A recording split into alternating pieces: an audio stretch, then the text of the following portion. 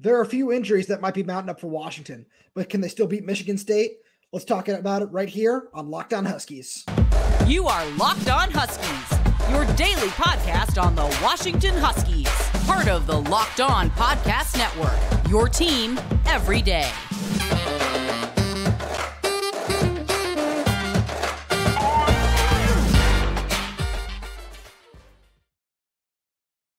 Another edition of Locked On Huskies. Thank you for making this your first watch or first listen of the day. I'm Roman Tomashoff. That's Lars Hanson. We write for Inside the Huskies of Fan Nation Sports Illustrated. You can check out all of our written work at si.com/college/Washington. And, I got to remind everybody real fast that today's episode is brought to you by Game Time. Download the Game Time app, create an account, and use code LOCKEDONCollege for $20 off your first purchase. Now, Lars Hanson, it's great to have you here with me today. And today we are recording this on Monday afternoon. Everybody knows that, we record these usually a day in advance at this point. So, if that's still shocking to you, I don't know what to tell you. But we just got back from Kalen DeBoer's press conference, and there were multiple injuries that were discussed. Is there any one particular that stands out to you above the rest as, this one, the Huskies are really going to need this guy this weekend? I don't know necessarily if they'll need Faatui Tuitele, but that was kind of the one where it still seemed a little more vague. I mean, we kind of knew Dylan Johnson's going to come back probably this week. They're still, again, they all said working him in basically was the general theme of it. There wasn't any definitive one way or the other. Most likely the ones that we think are going to play are going to play. The ones that aren't, that Faatui seems to be the only one that hasn't, along with Armand Parker and the others. But for the most part, he's been the one that's kind of like, okay, what's the actual scope of things? Right. And so from the way, for me personally, at least from what Kalen DeBoer said, when he said he's working in the same vein at Dylan Johnson, as running back Dylan Johnson, who is on track to play apparently this weekend. Ryan Grubb said, we tested him before the game and he was at 94%. I think it was like a max velocity kind of test, which kind of says a lot. And if Tuitele is in that same vein, I think that's a really promising sign. So I wouldn't be surprised if he does play this weekend. The one for me that really stood out the most was Matteo Mele. And Ryan Grubb didn't really give a definitive answer. He said there's still tests that were run on Sunday, that were run on Monday, and we'll kind of reassess where he is during practice on Tuesday. And we kind of know what will happen if he doesn't play. Parker Brailsford will definitely slide over to be the starting center. And it's just a matter of where do people slide in around him. Does Kieran Hatchett start at right guard? Does Julius Bueller move over to right guard? Does Nick Kalepo play left? Does Kalepo slot in at right guard? There are a lot of moving parts if that is to happen. But Matteo Mele has been really, really solid this year. So that's the one that stood out to me is, I just for the offensive line's sake, I really hope he's able to play. Yeah, that is actually a good point. And, it's almost kind of the one that got not necessarily glossed over because it actually was one of the ones that was addressed and specifically about Matteo. But I think the other one, it happened so late in the game, it was like, what really happened? You kind of have to go back and watch the game to see what actually happened. But yeah, it is kind of one where it's good that they've gotten Parker Brailsford snaps in both the first two games at center, and he came in as a natural center. We have to remember that. So I think it is his natural position, but there is a significant, no disrespect to Parker, obviously, but there's a significant experience gap between Matteo Mele having played all five positions along the offensive line, essentially, and Parker, who's a redshirt freshman. Right. And that's something where I think that in the limited reps that we did see Parker play center, that he looked really solid. And it was something where I was like, yeah. I mean, I'm not shocked. And especially if you listen to this coaching staff talk about Parker at any given point, they're like, we trust this guy. So I wouldn't say that that's a bad thing if he had to play center. But the one thing that kind of does make me question is, okay, what's going on with the offensive line depth? And just kind of how does that reshuffle things with, Gard Memelar obviously is out for the season already. And if he's out for an extended period of time, that really does thin out a portion of depth where we came in when we were looking at this team before the season started, like, yeah, this is a really talented group, especially along the interior. And being down two guys in there would make things look really, really different.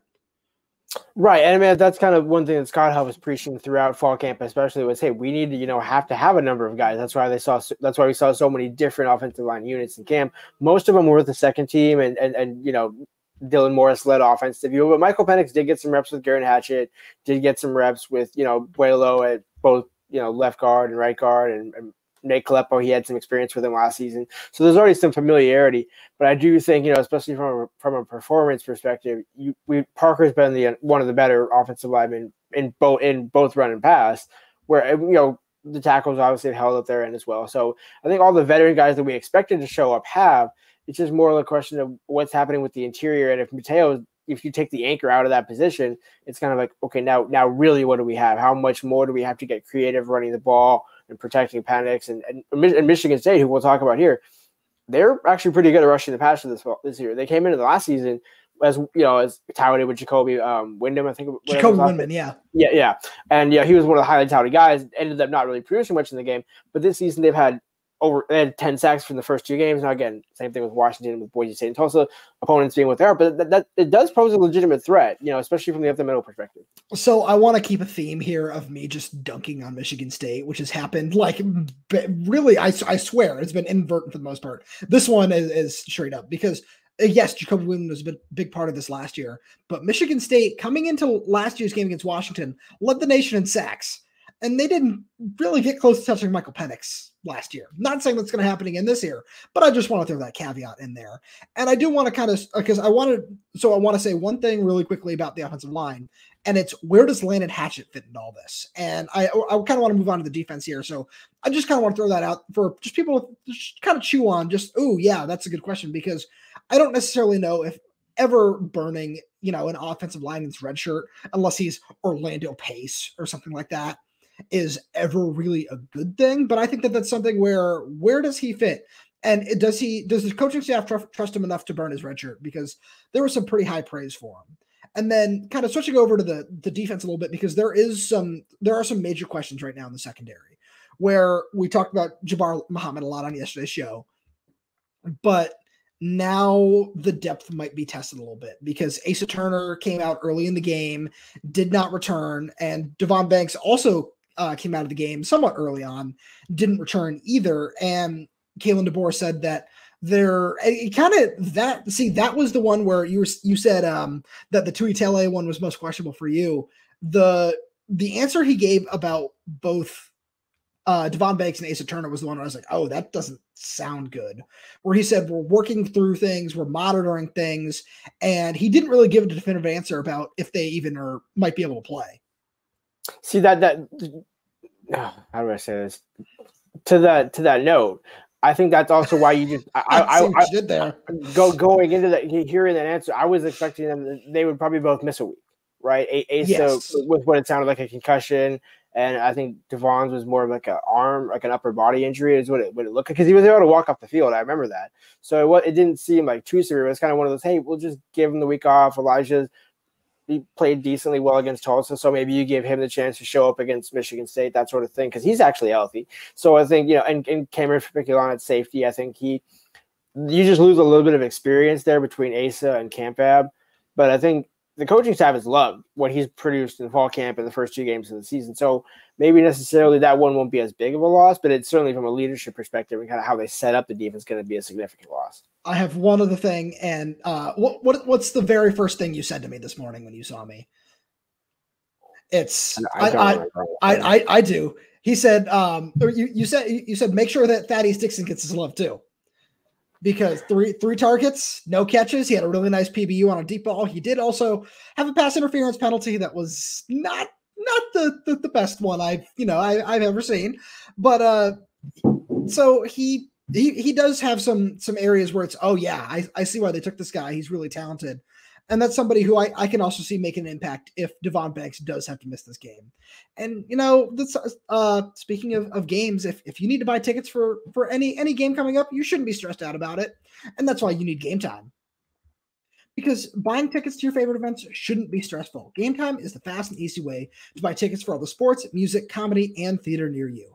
If you're looking to buy tickets to an upcoming Husky game, you should check out Game Time, because they have flash deals and last-minute tickets, and they also have easy-to-find and buy tickets for every kind of event in your area, whether it's a Husky game, you want to go see a concert, the Seahawks, the Mariners, so there's all kinds of things that you can find on Game Time. And that's why Game Time is the fastest-growing ticketing app in the country, because you can get images of your seat before you buy, so you know exactly what to expect when you arrive. You can buy tickets in a matter of seconds, just 2 taps and you're set, and tickets are sent directly to your phone, so you never have to dig through your email. Snag the tickets without the stress with Game Time. Download the Game Time app, create an account, and use code LOCKEDONCollege for $20 off your first purchase. Terms apply. Again, create an account, redeem code LOCKEDONCollege for $20 off. Download Game Time today. Last minute tickets, lowest prices guaranteed. All right, this is a fun one. I feel like we're gonna have some fun with this segment because the first thing you said when you popped in here and you looked at the graphic, I know we plan all these things out beforehand, obviously as well. But the first thing you said when you saw grass field troubles in the graphic, you said, "Is this really a story?" And I want you to expand on that. Yeah, I mean, because like it's an intriguing anecdote, but I mean, it's not like they've played what 30 games, less than 30 games on grass field. So I believe it's 32, and the record from what I remember off the top of my head, and somebody can correct me wherever they're listening to this if I'm wrong, is 14 and 18 since Chris Peterson took over on grass. Okay, so but like, we didn't care about that stat before Chris Peterson showed up at Washington? Like, was it something that because Chris Peterson played on blue turf at Boise, now we got to figure out how he does on artificial turf and then on grass? I mean, like, I get it. It is intriguing, and especially when you go on the road and Michigan State that's it's grass field. So it's one of those, okay, what?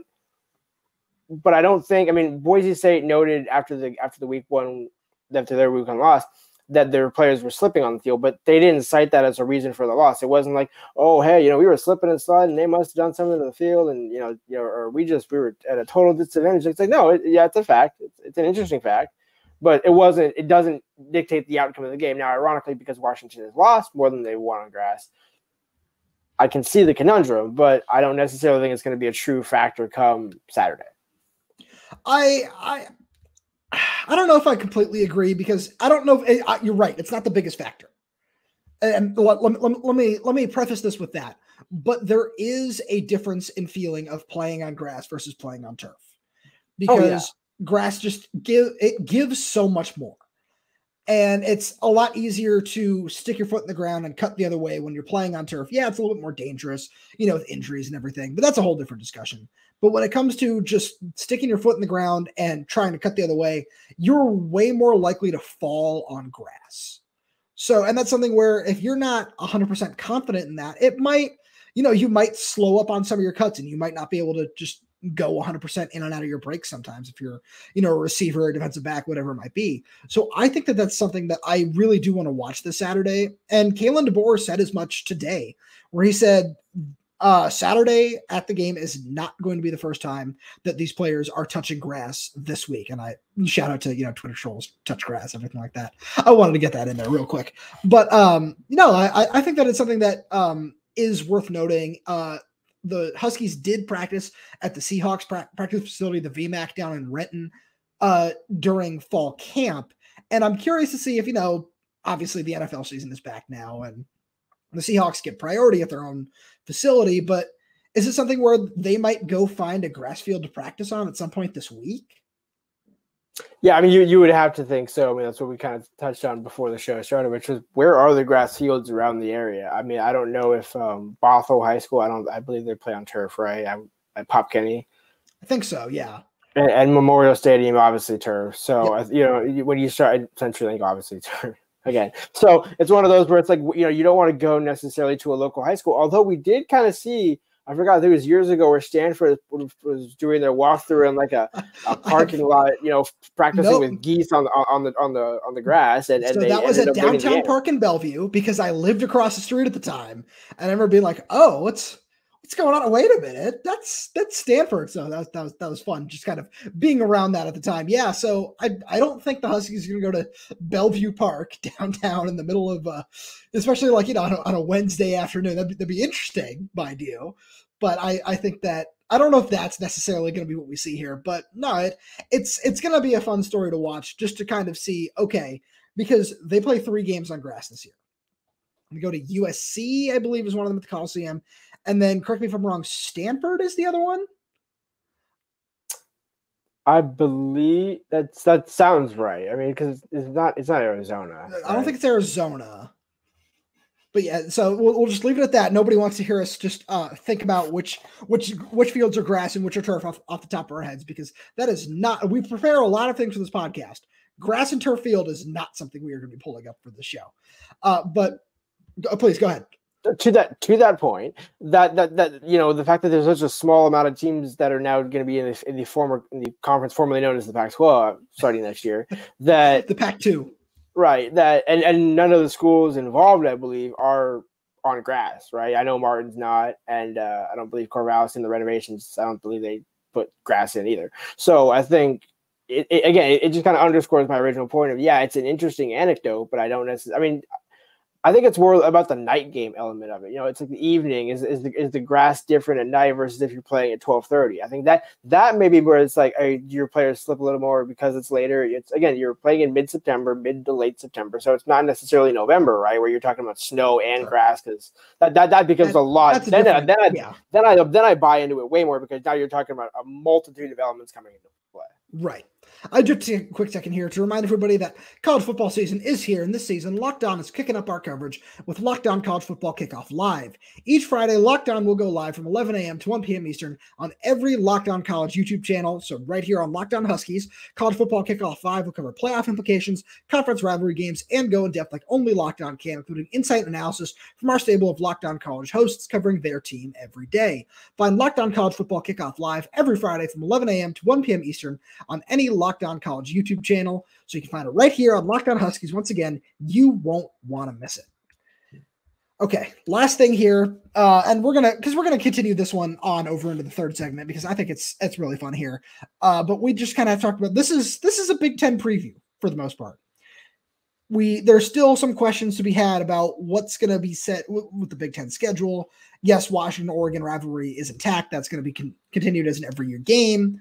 I'll be interested to see if that becomes the Black Friday game, or instead of the Apple Cup being. I think that's something where that's the Ohio State-Michigan weekend where, hey, I'm just throwing that out there. I think that's possible. But this is going to be the first true Big Ten environment that this team plays in, and Kalen DeBoer said, we're not really treating it that way. We'll look into the travel element of that. We're going to take that into account. But outside of that, we don't really care about that right now. But I think it's going to be fun and you're going to be there. It's going to be fun from, fan and media, just like, I was looking for the right word. I'm just going to say from your eye, from your viewpoint, just what kind of experience that it's going to be. Yeah, you're learning a new environment. I've been to a few different Big Ten environments. I went to Michigan in 2021, and actually, as you were saying that, there's a number of players on this team. I know Roger Rosengarten was on the team in 21. I know, right? Because he redshirted the COVID year too.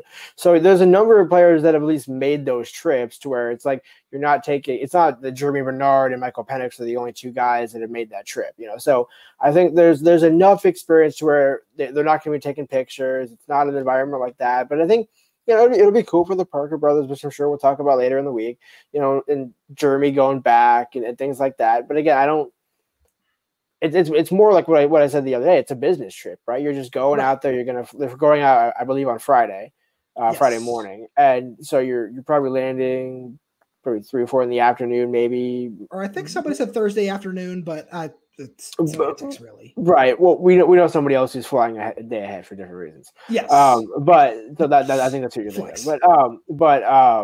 But yeah, no, I mean, the way they're approaching it, it's more, I think Kalen was asked today about, can you learn anything from this? Is it, going into the Big Ten, right? It's like, well, I mean, it's one of a potential, 16, 15, 14, however many schools are in the Big Ten now. You're going to be in the Big, right. So one of potentially 17 trips that you might have to make at some point in his career, depending on how long he's here. But I don't think there's necessarily any, it's kind of like, we as media tend to like, oh, hey, is this a story? Is this a story? Is the grass a story? Is traveling to East Lansing a story? It's like, it is, right? There's nuances to the story, right? But again, it's not in the top 5. No, top 10 probably, but not top 5. And I like that point a lot, because you're right. It isn't one of the key things, but it's something where, especially because for us in this standpoint, where we cover this team every day, sometimes we have to dig in and find those nuanced stories. And I think that that's one where we're going to have to discuss this, because there are 17 other teams in the Big Ten. Yeah, 3 of them are on the West Coast, but or coming in 2024, that is. But for all these teams where, it's an environment you haven't really experienced yet, because Kalen DeBoer didn't make that Michigan trip. He doesn't know what that's like.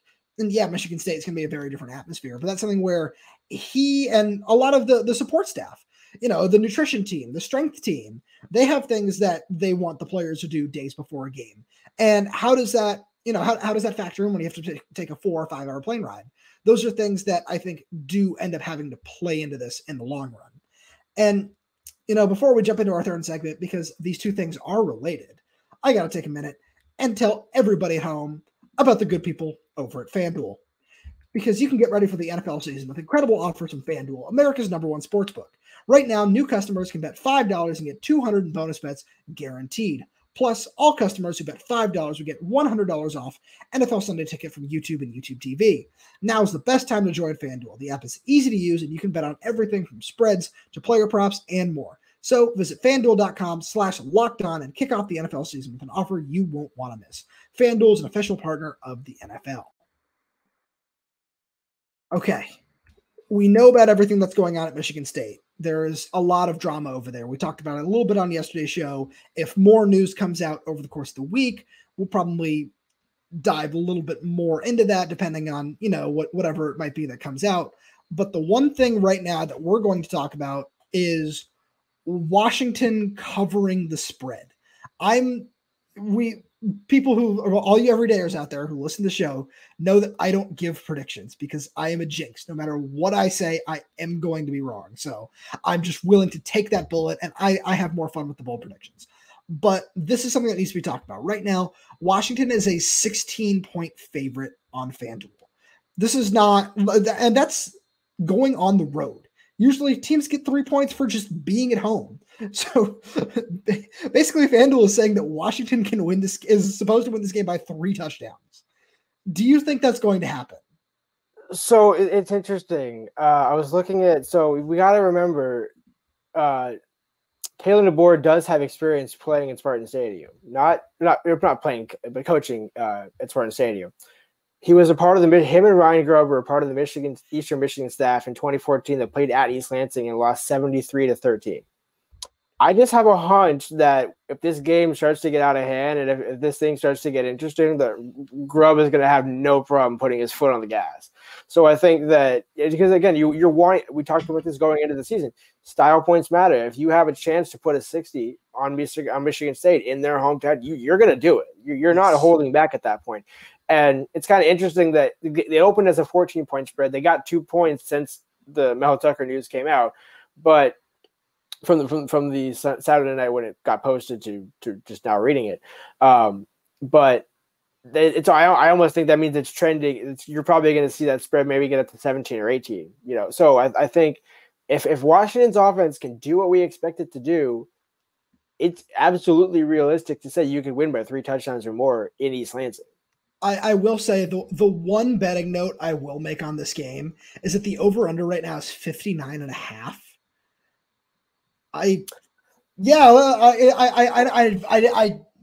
wanted your live reaction to that because you're always talking to me about the betting lines, and I just wanted to see what you might say to that. When all YouTube viewers saw that very very intrigued expression from Lars Hanson here, and I think that that's something where I might. If I were somebody who was using FanDuel, as we have very specific regulations about that here in Washington, I'd throw some money on that over. Yeah, I mean, it's kind of the thing because you're looking at Noah Kim. Michigan State has a decent offense, right? They should, Washington's defense has been okay. I think we've talked about where they can improve, and especially if they're out without Asa and Davon, the secondary takes a hit. So yeah, but again, it's almost like this game goes one of two ways. It goes 21 plus in favor of Washington, or it becomes like the Alamo Bowl where it's like it's a lot more low score. We thought this was going to be like a 35-34, 42-40. If it was going to be close, it would be like that, not 27-20, and nobody can crack 30. So I mean, Rome Dunze didn't get a touchdown in the Alamo Bowl. Like, it's one of those when I was looking at the stats, going through the season, it's like, wait a minute, Jalen's got consecutive touchdowns, but Rome didn't. It seemed like an unorthodox kind of game. It just everything the way this is setting up, Jeremy Bernard making his return, the Parker brothers coming back, it just seems like everything is such in Washington's favor. This team, aside from the desert, right, aside from last season at Arizona State, this team doesn't lay an egg. And it's hard to see that duplicating itself this early in the season. And I will say, even laying an egg, they scored 38 points in that game. And that's that's something that needs to be thrown out there. This team on bad days scores 27, 38, 32 against UCLA. Those were the closest games they played last year. Yeah, the Oregon one counts, but that was a 37-34 ball game. They still scored a lot of points. This team, you're right. Offensively, they are going to be there week in and week out. It feels wild to say this, and I feel like we talked about this after the game too. They only scored 43 points against Tulsa. And there was a metric I saw on Twitter where it was like, how badly did my team get beat? Washington had the largest, like whatever that stat measured. They had the biggest beat of the weekend against Tulsa. And they played a really sloppy game. Yeah, I mean, they had probably, 3 or 4 less drives than they did against Boise. So that's probably, you're talking at minimum 12 points, at most 28. You know, but we were talking touchdown. Yeah. It's like we were talking before the game. It's like, you don't want to sound braggadocious, right? You don't want to sound, oh, they can hang 60, they can hang 70. It's like, but this team really can. It's just a matter of, do they, to quote Michael Penix, he didn't really want it. Do they really want it? I don't know. We'll see. Like, if you guys really want it, hang 70 and see what happens. Like, this is a time to do that. Not against Tulsa when you're playing a team that you should beat by 3 touchdowns. Not a team like Tosh. You know what? Do it both times. Really, double down. I mean, you had Alex Grinch. I mean, that's going to be a shootout either way. I'm going to die on that hill that game's just going to become a shootout, which means the winner is going to be 13-10, on a last-second field goal. Going to be the best defensive battle of the year. Right, exactly. But knowing my luck. That's why I agreed. That's why they didn't hang 60, but I wasn't the one who said they were going to put 60 on Tulsa. But no, I did say Jeremy Bernard was going to get a touchdown. You did. You got that one right. And you know what? We might have to double that this weekend. Oh, I see. Actually, that's perfect because that's what I wanted to say, because that's something that we have to talk about, and we're going to talk about it later in the week. You talked about the media kind of. We have to look for stories sometimes because we want to make sure that we put the most out there for fans, for people who want to be consistently involved in their favorite team, their team every day. Some might say. Bang. I like that one a lot. Thank you. Hold the applause. But no, and it's something where Jeremy Bernard signed with Washington, went to Michigan State, is now back at Washington. And we saw how much he can be involved in the offense. And quick side note, this is something I'm going to probably talk about at some point Inside the Huskies as well. But somebody was saying to me the other day, oh yeah, well, Denzel Boston, you were talking about how amazing he was throughout fall camp and he can't get on the field. And I was like, do you really think that that's a knock on Denzel Boston? Have you seen the way these other receivers are playing? It's none of this has anything to do with him. And Jeremy Bernard is just poised to have a gigantic weekend against his former team. No, but to that point, I think some of us did think that a certain returning receiver was going to get beat up by Jeremy. And to his credit, he has not let that happen. So no, he is not. And according to Jamarcus Shepard, that was never going to happen. But that's neither here nor there. We also have to say, though, to that same point, look at how good both of them are, man. Right. But that's kind of the ironic part. Like, Washington fans have become so spoiled under Kalen DeBoer and Ryan Grubb. It's like you went from John Donovan, Senor Donovan, to Ryan Grubb and Kalen DeBoer, where if you don't put up 50, you're like, wait, what happened? If you didn't put up 35, let's just put the benchmark there. It used to be like the defense was like, hey, if they don't allow 21 or more, 28, it was like under 30, right? It was like one of the longest streaks in college football. That almost feels like the offense, aside from the Alamo Bowl, that was the one exception. Well, and I still put up 27. And Cal. I mean, that was the other Cal game, yeah. Which, man, hello week 4. Hey, that's going to be a different story, though. That game's at home this time with the purple LED light show that we're going to see for the first time. There's a little story for you, and the lightning too. If you don't recall, we're not going to talk about the lightning. I had to suffer through that. We all got to suffer through that. I was working at a newspaper at the time, and we had to shut everything down early to get home from that lightning storm. But, before we get off track here, that does feel like a good point to wrap this up. Lars Hanson, as always, I want to thank you for being here with me. To everybody out there, all you everydayers, we truly appreciate all your support.